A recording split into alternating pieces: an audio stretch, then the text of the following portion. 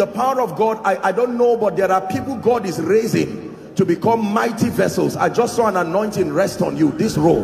In the name of Jesus, I don't know where you are, but I pray may that grace now, let it rest upon you and shift you to a new dimension. In the name of Jesus Christ. Welcome to Christocentric Message. On this channel, you are going to get soul-lifting messages, faith-based content, prayer drills, and videos that would help you grow spiritually. Remember to subscribe to the channel, like the video you are about to watch, and comment on it. Stay blessed. Give him all the praise and all the glory.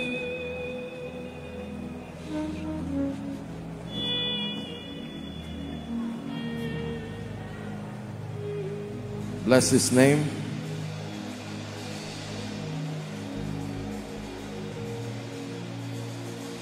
Well, the cross will always represent the love God had for me. When the Lord of glory, heaven sent, gave all on Calvary just for me, just for me. Jesus came and did it just for me. Well, the cross will always represent the love God had for me. When the Lord of glory, heaven sent, gave all on Calvary just for me, just for me. Jesus came and did it just for me. Worthy, worthy is the Lamb.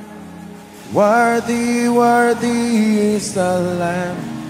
Worthy, worthy is the Lamb that was slain. Worthy, worthy is the Lamb. Worthy, worthy is the Lamb. Worthy, worthy is the Lamb that was slain. Praise him, hallelujah. Praise him, hallelujah. Praise him, hallelujah. Praise God.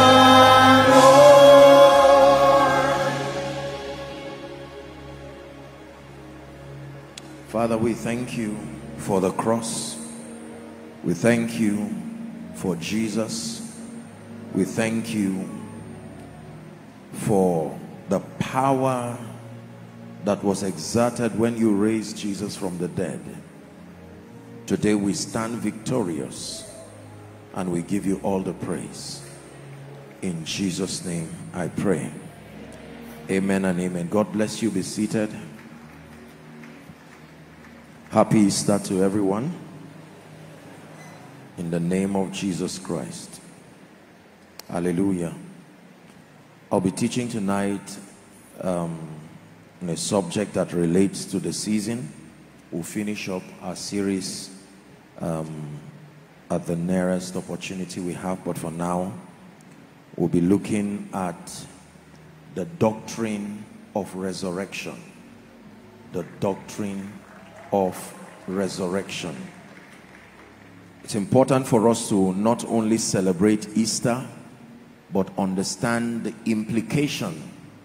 Every time believers are bankrupt of understanding, our activities become a mere ritual that sustains no spiritual value nor power to transform us. All over the world at this time, believers are celebrating what they know to be Easter. And when you probe into the understanding of the average believer as to what they understand by this concept, you will find out that most believers have no idea. At best, they will tell you Jesus died, Jesus rose again. I am free. Free from what? They do not know. Why did he die? They do not know. And so we'll be looking very briefly, and then we'll pray, and we trust that God will grant us grace in Jesus' name. Hebrews chapter 6. We thank God for the showers of blessings. May it rain blessings on your life in the name of Jesus. Hebrews chapter 6, we begin our reading from verse 1. Therefore, leaving the principles of the doctrine of Christ, let us go on into perfection, not laying again the foundation of, number 1, repentance from dead works, number 2, faith towards God, number 3, verse 2, of the doctrine of baptisms, number 4, of laying on of hands, and number 5, of the resurrection of the dead, and then number 6, of eternal judgment. So Paul is teaching us here that there is such a thing as the doctrine of resurrection. In fact, theologically speaking, the major difference between the Pharisees and the Sadducees was their understanding as to the concept of the resurrection. One party believed that there's no such thing as the resurrection of the dead. Hallelujah. There is the doctrine of resurrection. Philippians chapter 3 and verse 10, Apostle Paul was crying a prayer unto God, and he said that I may know him. And among the many things he desired to know, even though he wrote 2/3 of the New Testament, he was attempting to describe the vastness and the depth that was contained in this revelation. He calls it the power of his resurrection. The power of his resurrection, that I may know him, and that I may also know the power of his resurrection and the fellowship of his suffering, being made conformable unto his death. Are we together?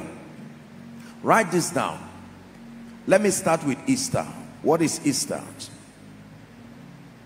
Easter is the commemoration of the resurrection of Jesus Christ from the dead. In simple terms, whenever we talk about and celebrate Easter all across the Christian faith, we celebrate Easter now as the commemoration of the resurrection of Jesus Christ from the dead.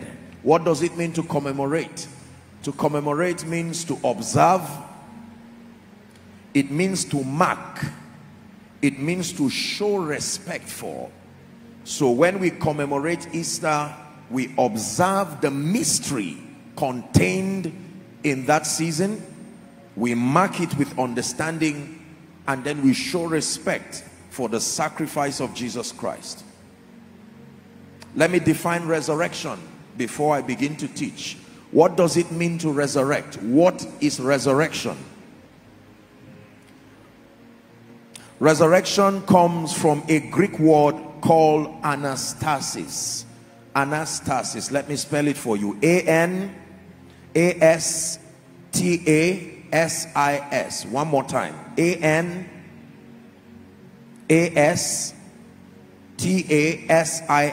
Anastasis. And it means raising up or standing up again. So from the root word, when we talk of resurrection, we mean a raising up or a standing up again. Something that was once standing and then it fell, became lifeless, or lost its potency. Now when you engage it to a process that brings it up again, it's called resurrection, anastasis. Let me define it for you. Resurrection is an act or instance of a man's immortal spirit. Resurrection is an act or instance of a man's immortal spirit reuniting with the body. Resurrection is an act or instance of a man's immortal spirit reuniting with the body either the same body or a glorified body. Resurrection is an act or instance of a man's immortal spirit reuniting with the body. It can be either the same body that he lost at the point of death, or another kind of body, higher in quality. The Bible calls it a glorified body. Are we following tonight? That resurrection is an act or instance of a man's immortal spirit reuniting with the body, either the same body or a different kind, a glorified body. Now write this down, please. Resurrection is a central doctrine of the Christian faith. Resurrection is a central doctrine of the Christian faith. We may differ. Now just write and look up, please. All across the Christian circle, as we call it, we have the concept of denominationalism, where people seem to emphasize certain aspects of the Christian faith. We have what we call the Pentecostal, the charismatic movement. We have the evangelicals. We have, different sects here and there. But for as long as you call yourself a Christian, you may differ in other things like the ministry of the Holy Spirit and so on and so forth. But resurrection, the doctrine of resurrection, makes up a central part of the Christian faith and the Christian experience. It is important for us to understand this, that resurrection is a central doctrine of the Christian faith, like we read in Hebrews chapter 6. And now let's look at 1 Corinthians chapter 15.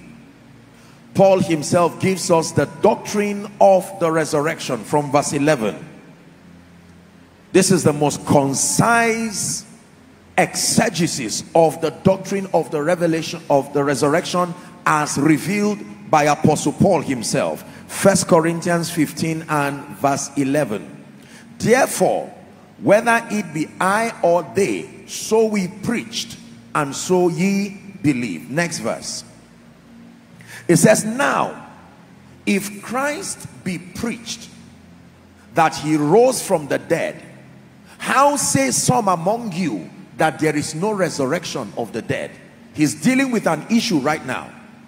But if there be no resurrection of the dead, remember I taught you that the Pharisees and the Sadducees were two major sects. The Sadducees did not believe in the resurrection of the dead.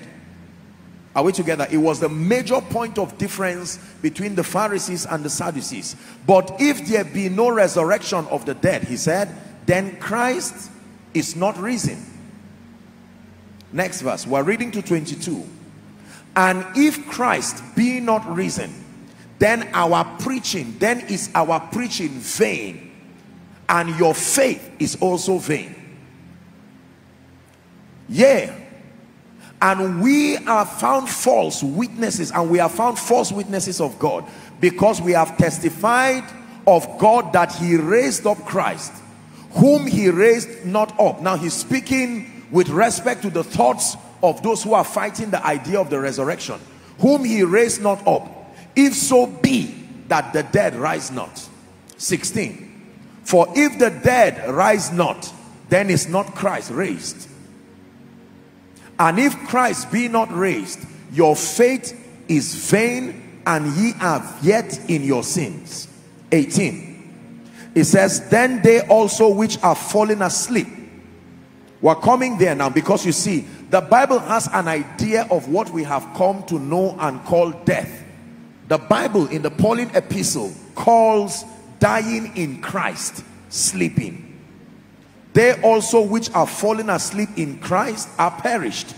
That means there's no hope of seeing them again.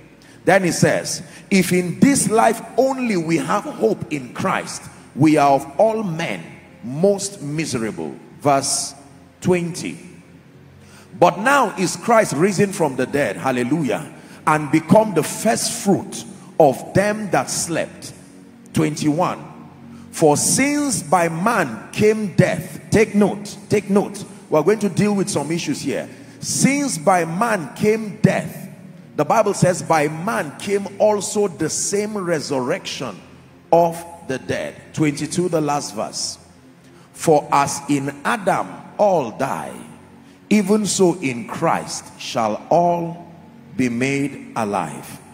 In the seminary we will say, may the Lord bless the reading of his word. Facts about resurrection. Right, please. There are 2 or 3 major facts that I would want to spell out immediately about the resurrection. Number 1, the Bible teaches, please write, the Bible teaches that all men will experience resurrection. The Bible teaches that all men will experience resurrection. 2 scriptures for that. First point, the first fact about resurrection that we must understand is that the Bible teaches, number 1, that all men will experience resurrection. Acts chapter 24, please. Give us verse 14 and 15. But I confess unto thee that after the way which they call heresy, so worship I the God of my fathers. Making defense of the gospel now. Believing all things that were written in the law and the prophets. Please, let's read verse 15 together. Ready? 1, 2, read. And having hope towards God, which they themselves also allow, that there shall be a resurrection of the dead, both of the just and the unjust. The Bible clearly shows us that both the just and the unjust will experience resurrection. Others to be with God, others to eternal damnation. But the Bible teaches clearly that all men will experience resurrection. Revelation chapter 20, we'll read from verse 11. Is God giving someone understanding already? 20 and verse 11. And I saw a great white throne, and him that sat on it, from whose face the earth and the heavens fled away, and there was found no place for them. Next verse. And I saw the dead, is that in your Bible? Small and great, stand before God. They were once dead, but all of them are now alive, standing before God. And the books were open, and another book was open, which was the book of life. And the dead were judged out of those things which were written in the books according to their works. Next verse. And the sea gave up the dead which were in it. Is that in your Bible? And death and hell delivered up the dead that were in them. And they were judged, every man according to their works. 14. And death and hell themselves were now cast into the lake of fire. And the Bible says this is the second death. If we have the time, we'll have to look at the mere fact that the Bible acknowledges that there is a second death. It means there is a first one. This is the second death. Next verse. The last verse now, 15. And whosoever was not found in the book of life was cast into the lake of fire. So point 1, facts about resurrection. The Bible teaches that all men will experience resurrection. Fact number 2, resurrection will always reunite the human spirit and his body. Resurrection will always reunite man's spirit and his body. Either the same body, like I said, or a new glorified body. Resurrection will always reunite. That means it will always involve a reunion of man's spirit and his body. The Bible teaches us that there are 2 dimensions as far as the bodies for resurrection is concerned. That it is possible for a spirit to return back to the same body it left, and then the spirit can also enter into another body. 2 scriptures. One to establish the fact that a spirit can return back to the same body it left. In John 11 from verse 43 to 44, this was the story of Lazarus. And he said, John 11, 43 and 44, and when he had thus spoken, he cried with a loud voice, Lazarus, come forth. Please read verse 44 if you can see it. Ready? 1, 2, read. And he that was dead came forth, bound hand and foot with grave clothes, and his face was bound about with a napkin. And Jesus said unto them, loose him and let him go. So it is possible for the spirit to return back to the same body it left. Second example, stressing that point of same body, Luke 7 from verse 11 to 17. This was the story of a dear widow. The Bible calls her a widow who was in a city called Nain. And it came to pass the day after that he went into a city called Nain, and many of his disciples went with him, and much people. Next verse. Now when he came nigh to the gate of the city, behold, there was a dead man carried out, the only son of his mother, and she was a widow, and much people in that city with her. Next verse. And when the Lord saw her, he had compassion on her, and said unto her, weep not. 14. And he came and touched the bier, and they that bare him stood still, and he said, young man, I say unto you, arise. Next verse. The Bible says, and he that was dead sat up and began to speak, and he delivered him to his mother. Next verse, we're reading to 17. And there came a fear upon all, and they glorified God, saying, that a great prophet is risen among us, and that God had visited his people. 17 now. And this rumor of him went throughout all Judea and throughout all the region round about. So we see that in both instances, the dead returned back to the bodies they had. The bodies were quickened. Quickened means it was now made conducive for the spirit to now be able to inhabit it. Because you see, medical science will tell you that when a spirit is detached from a body beyond a certain time, that body begins to decay. Is that true? And so both for Lazarus and the widow's son, even if the spirit wanted to come back, the condition of the body, because most likely the body left because something, the spirit left because something was wrong with the body.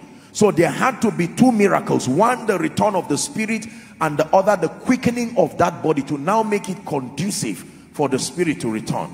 How about another body? The Bible teaches in 1 Corinthians, where we read, let's start from verse 35. A continuation of our reading now. 1 Corinthians 15 from verse 35. Media, help us, let's work together. 1 Corinthians 15 from verse 35. But some man will say, how are the dead raised up? And with what body do they come? So this answers the question directly. You are not a fool in Jesus' name. It says, thou fool. He was talking to them now, not you. You have understanding. That which thou sowest, is it not quickened except it dies? He's borrowing a phenomenon from agriculture now to teach them.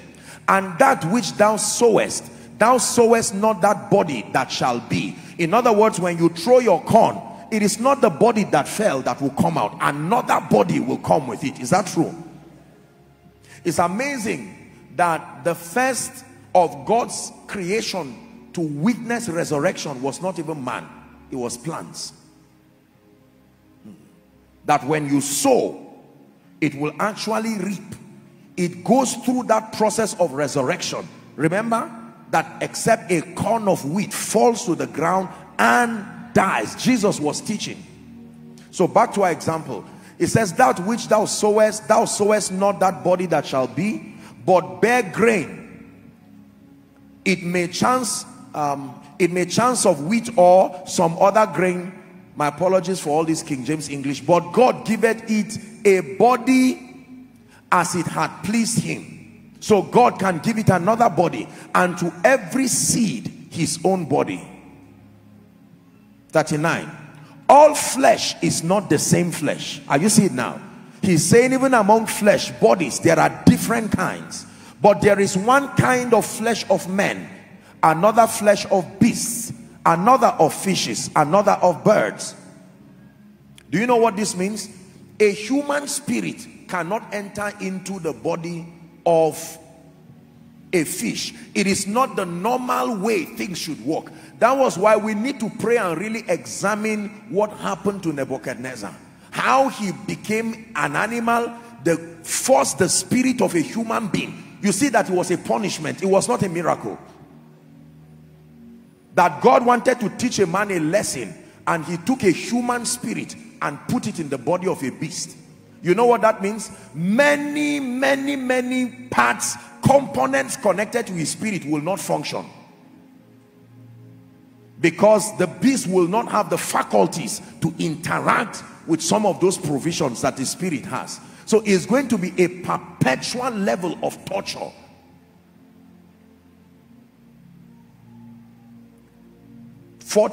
We're reading to 44.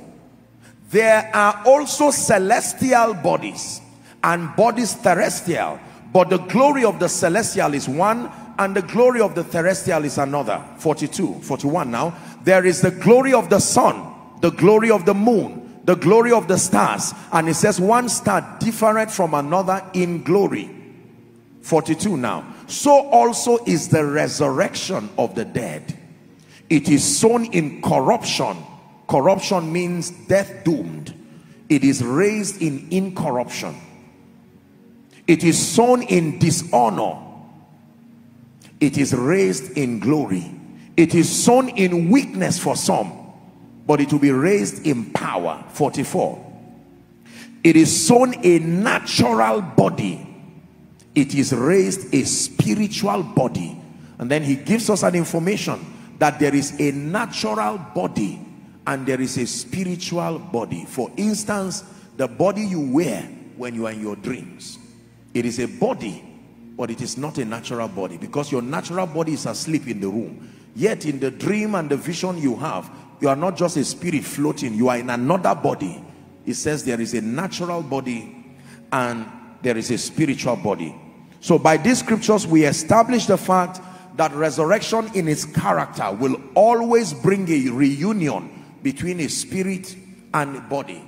That immediately gives us a definition of death, or a dimension of death. Separation. Separation, not just cessation of living, but separation between the spirit and the body. Fact number 3. I'm giving us 3 facts. Number 1, I said that the Bible teaches that all men will experience resurrection. Number 2, resurrection will always unite man's spirit with his body, either the same body or another kind. Number 3, it is impossible to fully understand resurrection and its significance to the believer until you understand 4 important concepts. You cannot fully, or it is impossible to fully understand resurrection and its significance.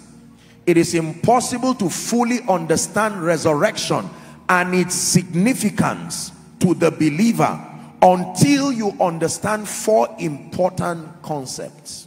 That means there are 4 important concepts that give us clarity and help us to really understand resurrection.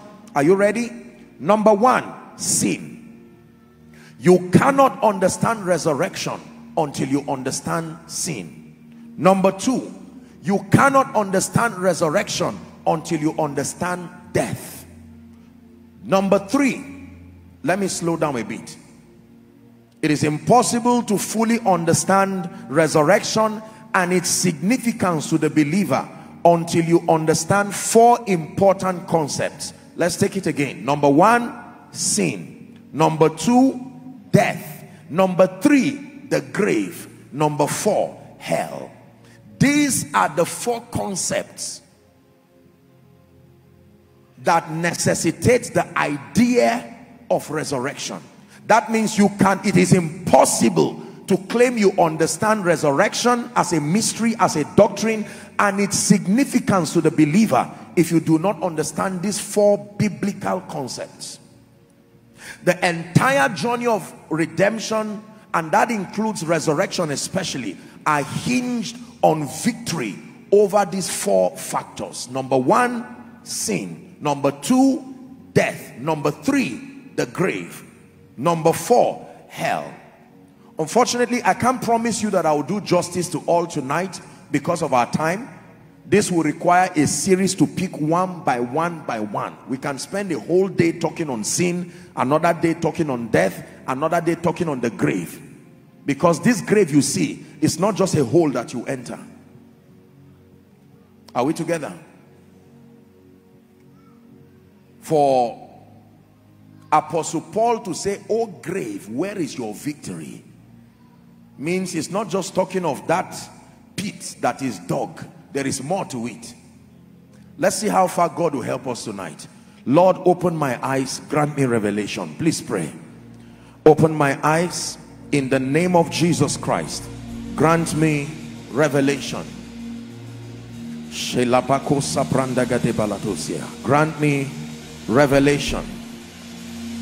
The Bible says when the mountain of the Lord's house is exalted, all people will flow to it and they will say, "Come, let us go to the house of God, to the mountain of the God of Jacob." He said, and he will teach us his ways.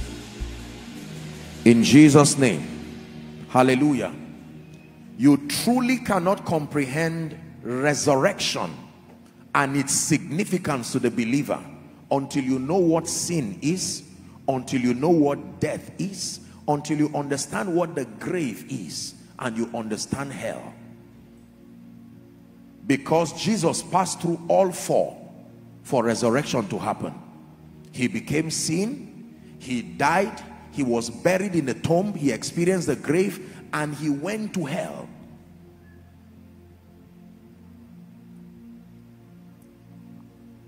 What is sin? Let's see how far we can go. Let's try to understand the four concepts.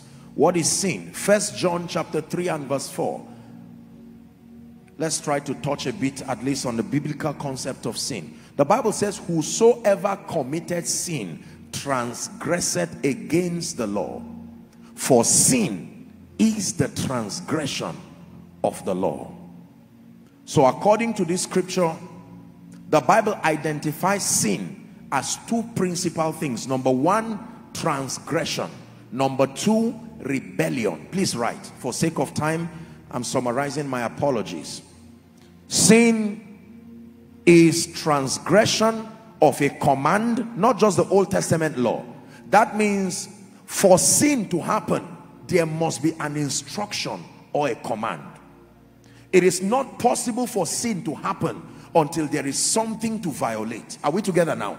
The character, the very nature of sin, it must have an instruction or an order given to provide a basis for violating it. Sin is transgression. Sin is rebellion. What does it mean to transgress? To transgress means to violate. To transgress means to go against. When we talk of transgression, we mean to violate and we mean to go against. What then is rebellion? I'm defining these terms because I do not want us to be in confusion in dealing with this. I told you that sin is transgression, sin is rebellion. What is rebellion? I wrote here, the willful and continual resistance to constituted authority. The willful and continual resistance to constituted authority. Now you understand what we call the original sin, Satan's sin. His original sin was not just pride. His original sin was rebellion. Willful and continual resistance to constituted authority. Now in theology, there's what we call the original sin. The original sin, based on the law of first mention, is in twofold. There is the original sin as committed by Lucifer, and then as committed by man, Adam. What is the original sin as committed by Lucifer? Rebellion. Revelations 12:7 and 8. Very simple. Lucifer's sin was rebellion. That rebellion was sponsored by pride, but what he acted out that we know to be sin was rebellion. Revelations 12:7 and 8. Revelations 12:7 and 8. Media, please help us. 12:7 and 8. Let me turn it here very quickly for sake of time. Revelations chapter 12 from verse 7 and 8. It says, and there was war in heaven. Michael and his angels fought against the dragon. There was war where? For someone to dare to create war, that is the height of rebellion. There was war in heaven. Michael and his angels fought against the dragon, and the dragon fought against his angels and prevailed not, neither was their place found anymore in heaven. Lucifer's sin was the sin of rebellion. What about man? What was man's sin? Disobedience. Simple. The sin of Adam and Eve was disobedience. Genesis chapter 2 from verse 17. That was where the instruction came that became the basis for obedience or sin. Are we together now? It's impossible to be obedient or to be sinful until there is a set order. Then you can now violate it. Until God spoke, it was impossible to obey or to sin. You have to understand, both sin and obedience is with respect to the word of God. Let me repeat myself again. Both sin and obedience is with respect to the word of God. God's word is the standard for measuring obedience and the standard for measuring sin. A violation to the word of God is called sin. Compliance and obedience to the word of God now is called faith, or obedience as you call it. Is someone learning? Genesis 2:17. Here was the instruction from the lips of God himself. But of the tree of the knowledge of good and evil, it says, thou shalt not eat it. For in the day that thou eatest thereof, thou shalt surely die. Take note of that statement. Do you know what surely means? Surely die means it's an ordinance. It will not change.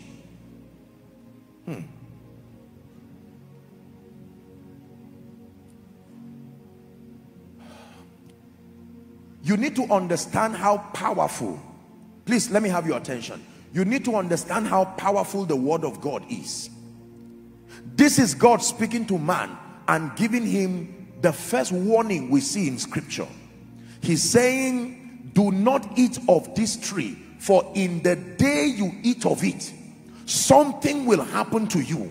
Thou shalt surely die. Now let me surprise you. Do you know that it was God that introduced man to the concept of death? Satan was not here. The first mention of death and the first interaction of the concept of death was not given by Satan. It was God himself that said, listen, there is such a possibility called death, and that the condition for that death, there is something you are going to activate if you transgress. Are we learning? We'll come to death shortly. It's just an information I wanted you to know. So we see that for Lucifer, his sin was rebellion. For man, Adam, his sin was disobedience. Disobedience against the law of God. Genesis chapter 3 from verse 4 and 6. We see the outworking of that disobedience. Genesis 3, 4 and 6. Genesis chapter 3 from verse 4 and 6. Let me read it. And the serpent said unto the woman, Apologies for the projection. And the serpent said unto the woman, ye shall not surely die. You see how Satan, we've dealt with how Satan works, deception. He's telling the woman, don't mind God, his word is not that powerful. Ye shall not surely die, for God doth know that in the day ye eat thereof, he says, then shall your eyes be opened, and you shall be as the gods, knowing good and evil. Now verse 6, it says, when the woman saw that the tree was good for food, and that it was pleasant to the eyes, and a tree to be desired, and to make man wise, one wise, what did she do? She took of the fruit thereof and did eat. And the Bible says, also gave it to her husband with her, and he did eat. And something happened immediately. Now, God also helps us to understand his idea about death. That when God talks of death, primarily, he's talking about the spiritual state of the man. Because he said, in the day you eat, you will die. Biologically speaking and physically speaking, Adam lived hundreds of years afterwards before he now died physically. So he was not just talking of physical death. Are we together? Praise the name of the Lord. Theologically, Paul also helped us understand in his appalling exegesis about the idea of death. Paul told us that that there is the nature of sin, and there is the outworking of that nature, what we call the acts of sin. You may want to write that down. That there is the nature of sin, and there is the outworking of sin. There is the nature of sin, and there is the outworking of sin. Hallelujah.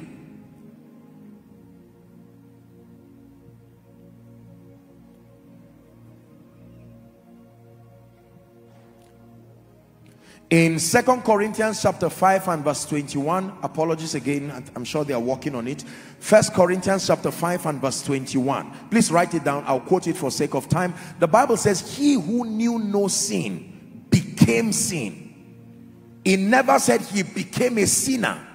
A sinner is one who gives room for the nature to find expression. But it says, he who knew no sin became sin, that we might be the righteousness of God in Christ. Ephesians 2 and verse 2. Ephesians 2 and verse 2. The Bible speaks about the spirit, the prince of the power of the air. He calls it the spirit that walks in the children of disobedience. So those who disobey, remember that another definition for sin is disobedience. That those who disobey, there is a spirit at work in them. The spirit that walks in the sons or the children of disobedience. For the sake of our discussion, there are three very vital information about sin that I want us to get, that connects to our teaching tonight. Please write it down. Three very important information about sin that we must get. Number one is found in Romans chapter 3 and verse 23. It says, for all have sinned and fallen short of the glory or the standard of God. That is the first information about sin that connects to resurrection. All, with no exception. In fact, the psalmist said, in iniquity did my mother conceive me. All have sinned and fallen short of the glory of God. Second information, Romans 6:23. Are you writing? Romans 6:23. The first one again, it says all have sinned, 3:23. And the second information is that the wages of sin is death. That means this sin there is something that comes with it.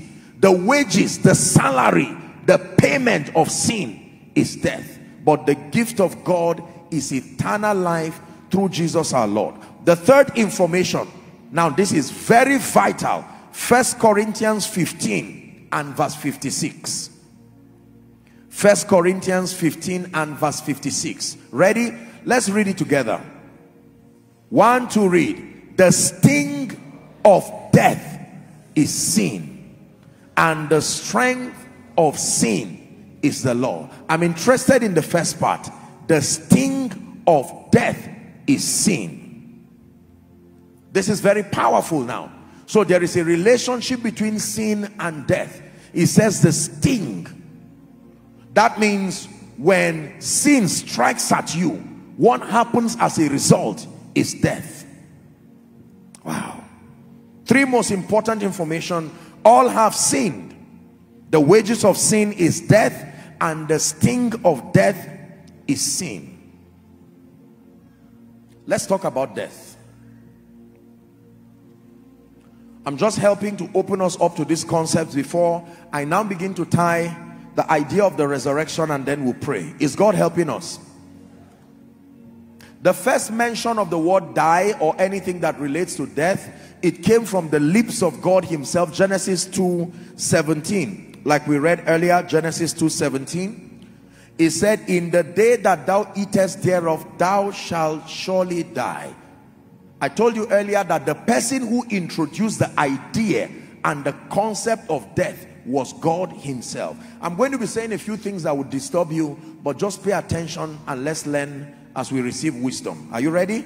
Number 1, death was not Satan's concept. Death was not Satan's concept. Satan was not the one who brought the idea of death. No. Dearly beloved, I hope you were blessed by this message. Do not keep the video to yourself. Share to as many as you can to help them bless. Check our homepage for more of our messages. Subscribe to the channel, comment on it, like it. See you on our next video. Bye. Pray, pray, pray for your destiny.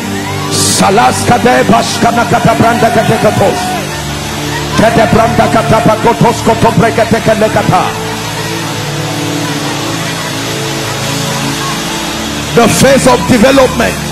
Lord, grant me the discipline